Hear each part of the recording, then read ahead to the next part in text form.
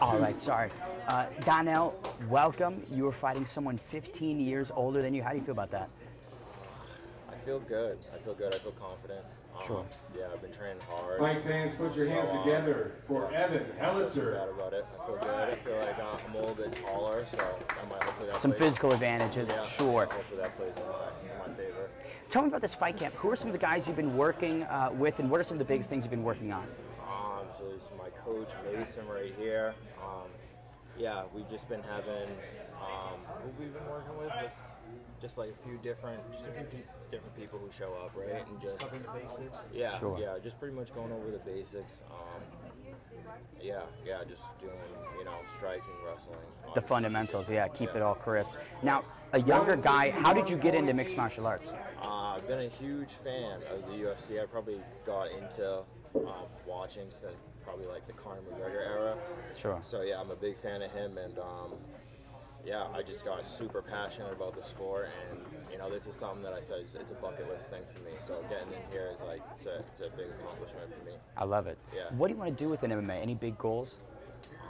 I'm gonna see how this plays out. So, Yeah. Start here, and then we'll see where it goes. What's the disciplining factor for you? Kind of like when you first got into training, you realized probably how difficult it was. What kind of kept you going?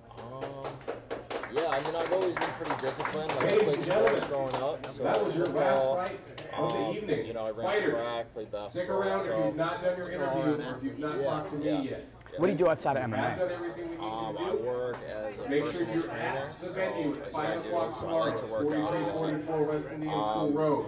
You need to be, Yeah, coaches need to be just there at take 6 my o'clock. Saturdays to Doors watch will the open fights, for all usually kinds of UFC families. Make fights. sure you're there early so Yeah, you're just not like to standing play in line sports, all stay day active. just trying to get I love in the door. it. Any words or thoughts that you want the commentators to bring up on the broadcast?